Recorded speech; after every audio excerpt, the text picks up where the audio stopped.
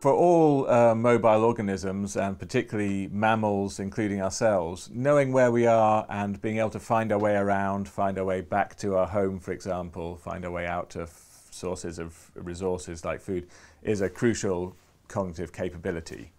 And we've recently begun to understand what the neural basis of this kind of spatial navigation is, knowing where you are and knowing how to get to places that you need to get to. So we're now beginning to really understand what's happening in the brain that enables us to know where we are and know how to find our way around and remember where the important places for us are in the environment. And this breakthrough or understanding really began in the late 60s and early 70s with John O'Keefe here at UCL discovering place cells. Neurons within the hippocampus are part of the brain. In animal models like rats and mice, these neurons fire whenever the animal is in a particular part of its environment, and a different neuron fires when it's somewhere else. And so together, this big population of neurons, if you look at the activity as it varies as the animal moves around its environment, you can tell where the animal is. So which of the place cells are firing little electrical impulses to other neurons in the brain, that tells you where it is in the environment, and those neurons are telling the rest of the brain as the animal moves around all the time where is it in its environment. And shortly after this discovery, in the 80s, Jim Rank and his colleagues in New York discovered head direction cells, and they're like a neural compass.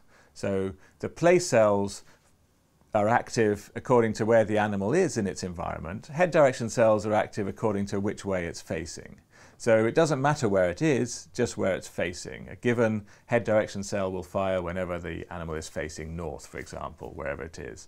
A different one will fire when it's facing in a different direction. So across the population of head direction cells, the pattern of activity is telling the rest of the brain which way is the animal facing, all the time as it's moving around. And then a third kind of spatial cell was discovered much more recently in 2005 by the Mosers in Norway, and these are the grid cells. And they're a little bit like place cells in the sense that as the animal moves around its environment, a given cell will fire depending on the location of the animal, but a given place cell will fire whenever it enters any one of a series of locations that are distributed about the environment of the animal in a regular triangular array. It's a very surprising thing to see, given the complexities of behavior as these animals are wandering around. But a given place cell will fire whenever it goes into any of these locations organized in a triangular array across the environment.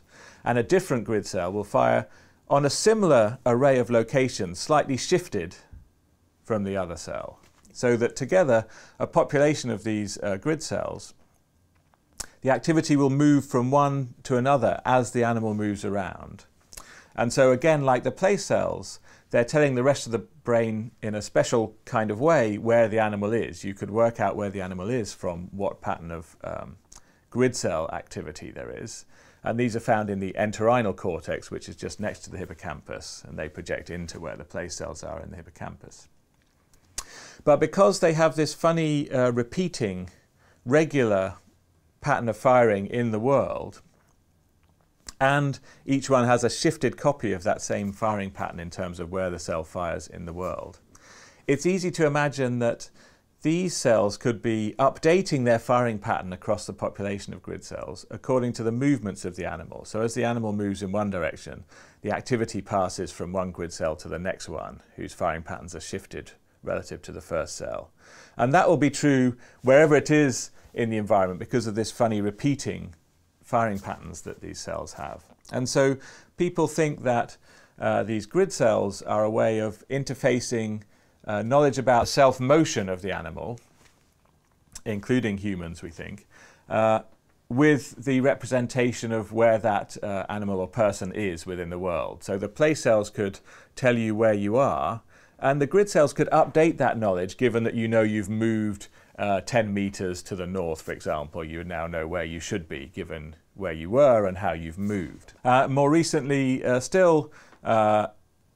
here we found some cells which indicate our location relative to the environment around us, boundary vector cells. So whenever you have a large extended environmental feature, there are cells, again, in these same areas near to the hippocampus, which indicate that the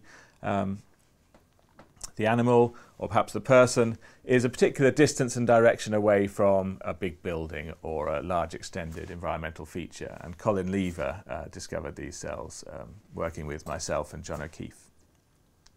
And more recently, Jim Knierim in the United States has found cells which indicate the distance and direction of the animal from individual objects. So what we're beginning to see altogether is that cells in and around the hippocampus in this part of the brain, in humans that's sort of in here, in the middle of the medial temporal lobes, all these different cells encoding for our location and our direction and being able to update their activity given our own movements, and also cells representing where we are relative to environmental features or objects within our environment, mean that we can understand really at the neural level how we can know where we are and where other things are around us and where we're heading. And more importantly, perhaps for the idea of navigation and spatial memory, is that it's likely that these patterns of firing of neurons which define where we are and where everything in our environment is around us can be stored, so that if there's an important location, like your home, you can store the pattern of activity that indicates that location. And now when you're somewhere else, you could retrieve that pattern of activity and compare it to the current pattern of activity and work out the distance and direction between them so that you know how to get back to where you were if that's where you want to go to. And one aspect about the regular repeating firing of the grid cells is that it's a bit like a binary code. It's a very powerful code for potentially very large-scale spaces, so that if you know the firing of the grid cells across the population of grid cells at one location and also at your current location, you can work out the vector between them, the distance and direction between these locations, even if they're very far apart in principle. And so it could be that this system is a powerful way of knowing where you are and working out how to get to where you need to get to, which, as I said, is a very important property for most mobile organisms. So looking into the future, hopefully beginning to understand the neural mechanisms behind spatial memory will enable us to understand, for example, why people who start to get damage to this part of the brain, the hippocampus, as in Alzheimer's disease, start to lose their way and start wandering off and getting lost, which is a problem which creates great difficulties for their carers. And perhaps also it will become possible to make artificial devices, driverless cars or robots, that can find their way around in a similar way to humans. Not necessarily because that's the best way to find your way around if you're a mechanical device. Sat-nav may be more accurate, but if artificial navigational devices can understand how humans find their way around, then it makes them perhaps easier to interact with, in that they can have built-in knowledge of what kinds of aspects of finding our way around that humans find difficult and which ones they find easy. So from all of these scientific experiments and developments, recently recognized, for example, with the 2014 Nobel Prize for Physiology or Medicine, we have got a nice detailed understanding of how these different types of neurons behave, but actually always in very simple circumstances in the lab. So large, perhaps due to constraints of having simple understandable experiments and also constraints of being able to afford small amounts of lab space.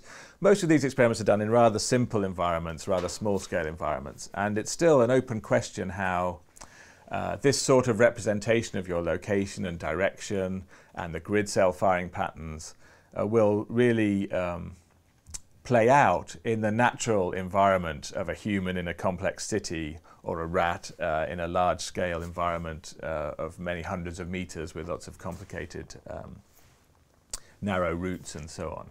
And so although we've got a nice understanding of the simplest possible situations and what these neurons are doing, it's still not clear how this will play out in the complexity of everyday life and how it will really explain everyday navigation in complicated situations. But it's a very good first step. So although most of these initial experiments have been done in rodents, we can now, with functional neuroimaging, look for the signs of the same kind of coding in the human brain, often while people navigate in a virtual reality video game while their brain is being scanned. And indeed, we can make specific predictions of what kind of patterns of metabolic activity we should see in the scanner, given that we know what the individual neurons should be doing if the person's spatial memory is working like a rat's or a mouse's spatial memory. And perhaps surprisingly, we've seen many strong confirmatory examples of the same kind of processing. You can see evidence for the presence of place cells and head direction cells and grid cells and boundary vector cells, in fact, in functional neuroimaging experiments with people exploring in virtual environments while their brain is being scanned.